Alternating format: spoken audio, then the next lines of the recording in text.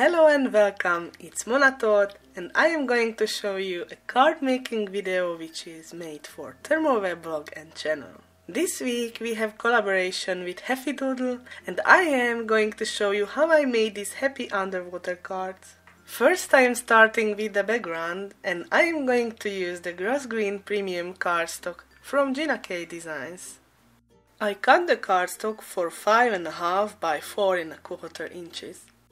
Next I am going to use the iCraft decofoil transfer gel with the candy store stencil by Heffy Doodle. I am applying the transfer gel to the paper through the stencil and gently pulling with the stencil pal. Because of its large coverage area, stencil pal makes it even easier. Once I am done, I am remove the stencil and going to clean all my used supplies and let the background dry completely.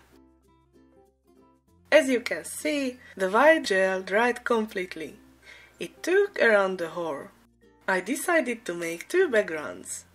For the tone-in-tone look, I picked the spring green decofoil transfer sheets and I picked different shades of decofoil transfer sheets of blue and green colors. You can find the specified colors in the description box below. I styled the colorful decofoil stripes on the background and added it between decofoil parchment paper and run it through the laminator. Now as you can see, I made folds with the stencil, but I am okay with them. If the gap is in the center, it's no problem, nobody can see that. But if it's on the edges, I am going to cover them with grass green cardstock from Gina Designs and nobody will know the problem. Conclusion: I need to buy pixie spray to my stencils. Next I am going to create a sentiment with the same shades of decofoil transfer sheets and decofoil foam adhesive.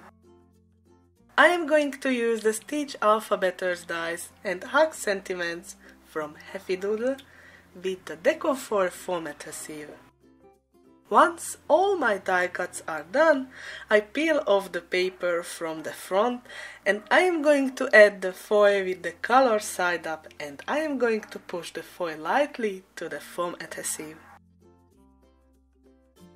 Now I am going to create the background for the underwater critters with quick ink blending. I am using the Peacock Feathers Distress Oxide ink on a dark blue cardstock. When it was done, I added white, blue and black watercolor splatters on it. The next step is stamping and coloring. I decided to use the Oceans of Love, the Celebrate and the Dinky Dino stamp set for creating my card. I colored the images with my Copic markers. This time I am showing you how I colored these cute turtles from Heffy Doodle. The other images are colored off camera because I didn't want to make this video too long. After the coloring, I am using the purple tape to fix the dies on the paper and run them through the die cut machine. I also made a quick heat embossing with sentiment stamps on the background and on a piece of black cardstock. Now it's time to put together the card. For the background, I am using the Parchment adhesive dot runner from Gina Designs. For the images, I am using the leftover foam adhesive pieces as well as the iCraft Ultra Bond liquid adhesive. And yay, the card is ready! And these are the final cards. Thank you so much for watching this video. I hope you have enjoyed it. If you liked it, give me a thumbs up and feel free to share it with your crafty friends. If you are already subscribed, ring the bell to don't miss any new tutorials. Have a happy day. Bye!